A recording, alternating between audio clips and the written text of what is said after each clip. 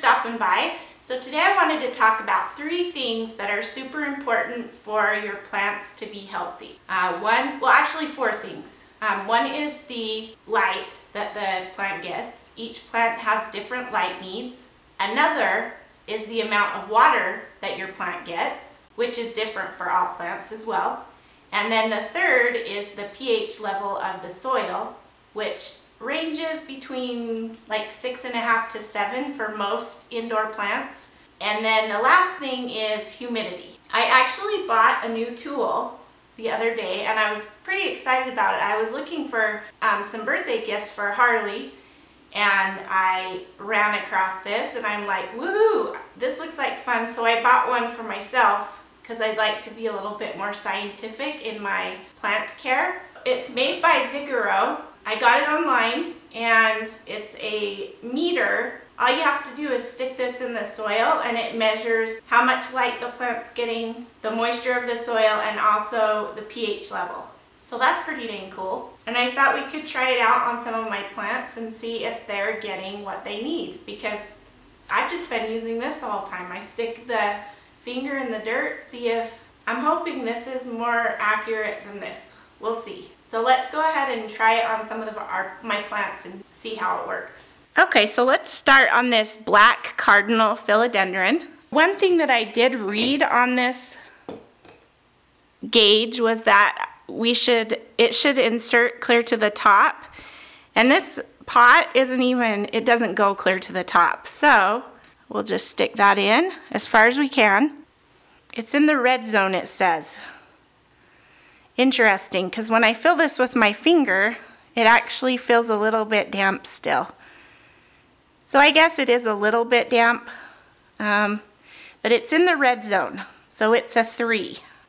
So this babe's probably about due for some water, because philodendrons, according to the chart that came on the back of here, they like to be a level 6 moisture.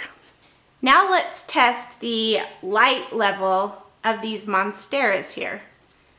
Okay, so I'm going to switch the gauge on here to the light. Move the switch to the light position, and then we'll just stick it in here. Okay, and then if we look at the light, it's pretty dark. It's a very rainy day today, so I don't have a lot of light in here. Yeah, it says the light is 0. So I did go around and test this on some other plants, and the light meter did move a little bit. Like I said, it's a rainy day today, but we'll try it one more time. It's pretty dark over here anyway, and like I said, very cloudy outside. So that's right. And then if we want to change the pH or check the pH, we just flip the switch to pH and look at the alkaline acidic line here, and it's between 6.5 and 7, so that's perfect. And then the moisture level on this one, let's see, we look up at the moisture, and this one's wet, so it went zoop clear up to wet. This is going to help me know. I think my finger has been lying to me. I think I'm much more accurate with this finger. A couple more things I should mention is that it says you should wash this off after every plant you stick it into. It also comes with a card that tells you the recommended light, moisture, and acidity levels for each plant. That's helpful, and I guess we know what I'm going to be doing all day today. It's just testing the levels on all my plants. It also came with a card that tells you what the proper levels of light, moisture, and acidity are for each type of houseplant. And I sat that down somewhere and I can't find it now, or I'd show it to you. But that was kind of cool. And I'm sure that's something you can Google, since you can Google everything. The 4th thing that's important to the health of your plants is the humidity level. Some plants don't require humidity, but I've never really seen any plants that don't like it. Even cacti and that, as long as they have sun, I haven't noticed that they hate humidity at all. That's an important thing to measure. I used to have this. It's just an old school humidity meter, and it works just fine. It also gives you the temperature, but I recently bought this. It has a magnet on it, and it shows you the humidity, like what level of humidity it is. I had this in our plant room, and it was 81% humidity. My house is pretty darn humid. I do have humidifiers running throughout the house. Yeah, so I have high humidity, it tells me.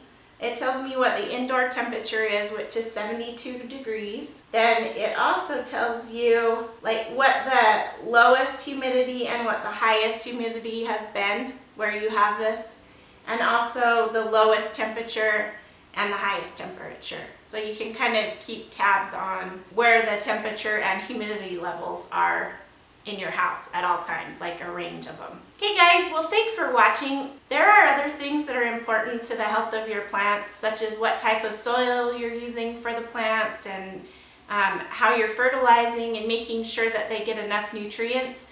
And we'll talk about those in some future videos.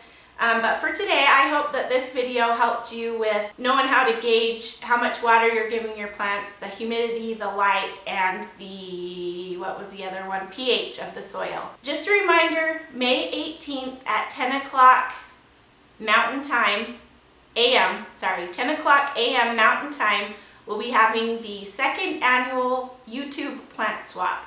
So be sure to check in for that if you can, if you're looking to swap some plants, which is always fun. And I hope you guys all have a great day. I appreciate all you do. You guys are awesome. And remember to plant on. I did a plant swap with Samhitha, and I just got my package today, and I am blown away by the amazing plants she sent to me. I hope she's not disappointed when she opens the package that I sent her, because it's not nearly as generous. So I just wanted to show you guys these plants.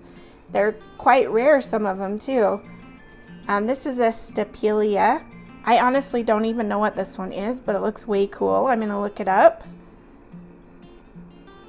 This is a trailing jade. It's a type of peperomia. Look at that. Her peperomias must be gargantuan. This one over here is the, let's see.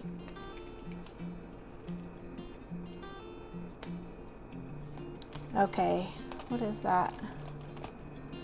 Eurocampa? Yeah, the peperomia Eurocampa, looks like. Look at that. It has those little fat round leaves that I love. I just can't get over, you know, peperomias aren't that big of plants generally, but she sent me all this cutting from one plant, and that all from one plant. It's rather impressive. This one is the Sansevieria parva, which I think I might have this one. I'm not sure. So cool. Okay, and then this is a raven, a zenzi. Is it zenzi? I forget how to say it, but it's not a raven. I'm sorry. A ZZ plant. It's the miniature version. So cute. That it looks so cute on the table. Look at that. This is a Sansevieria Sayurii. Kind of looks like the Bantal Delight. Beautiful. This is a pickle plant. It's kind of cool, the variegation on this. Does look like a bunch of little pickles on there. Okay, it's funny because she asked me if I wanted this, and she called it a cactus fern, and I'm like, well, I don't even know what that is. But then I looked up the picture, and this was actually one of the things that I wanted on my, it was on my top 10 list, but I only knew the scientific name for it, which I can't think of at the moment. I think it's like Carcini, blah, blah, I don't know. But yay, isn't that cool? She sent me 3 nice big bits of it. And then over here, this is the Peperomia Nachii. Look at that. Isn't that amazing? I'm so excited, you guys. I can't even. Okay. And then next to that over here, this is a Peperomia columella. Isn't that cool? She sent this one all rooted up in a pot for me already. That is a beaut. So neat. I love peperomias. Well, I love them all. And then this is a Philodendron stenolobum. Yeah, wow, look at that. Isn't that fun?